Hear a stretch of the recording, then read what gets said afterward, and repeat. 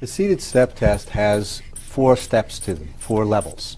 The first level uses a 6-inch stepping block that Millie will be stepping 1 foot alternately onto at a pace of 60 per minute, 1 per second, and we'll be using a metronome on my app here on my cell phone to be able to help her keep pace with the stepping. She's getting her blood pressure and heart rate checked by therapist Tom, and we don't have an O2 sat monitor, but that would also be nice to have.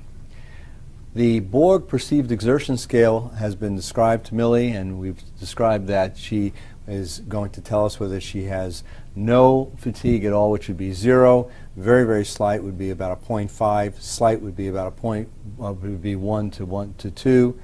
Something more moderate would be about a 3. 5 would be more difficult, and certainly when we get into 6 or 7, things are getting more difficult and fairly hard for her, and having more difficulty with that. The second, we'll do this for 2 minutes, the stepping piece, and then we'll recheck her heart rate and blood pressure again, and then see how she does. And if we would like, we can continue for 7 minutes on that pace, or we can go to the second stage, which will be a 12-inch stepping block. A third stage will be an 18-inch stepping block, and the fourth stage will be a 18-inch stepping block with alternate movements of the arm up and down, and again checking the same parameters again. So Millie, as we said, we have this metronome we're going to ask you to keep track with. I'm going to go ahead and start this. You hear this well? Okay, this will be kept here. I'm going to give you 2 minutes. We've got your resting pressures. Go ahead and start as you did. And we want you to let us know, how do you feel with this just starting out? Fine. 0? 1. 1? Okay. And we'll continue this for 2 minutes.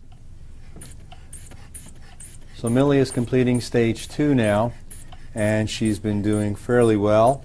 And her heart rate has been from rest at about 60, and the last time we checked her heart rate just moments ago, it was 72, and her blood pressure at rest was about 130 over 70. And as Tom takes it, we'll check it again. And Millie, you said you were about a 1 on the first stage doing this activity, and you're still, where are you now at fatigue on this?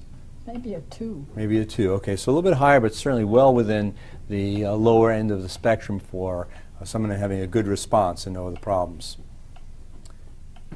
And her blood pressure is being finished now. You can go ahead and stop now, Millie.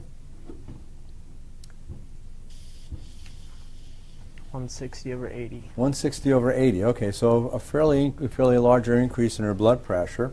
And so what we like to do then is we'll probably go on and do a second test, which would be a 3-minute walk test, what we'll try with Millie with instead of the full 6-minute test, see how she does with that. And again, monitor heart rate and blood pressure to see how she does before we go ahead and start giving her an exercise program of more vigorous intensity than that. And this way it'll give us an idea about what kind of guidelines we can give her at home also in terms of return to activity.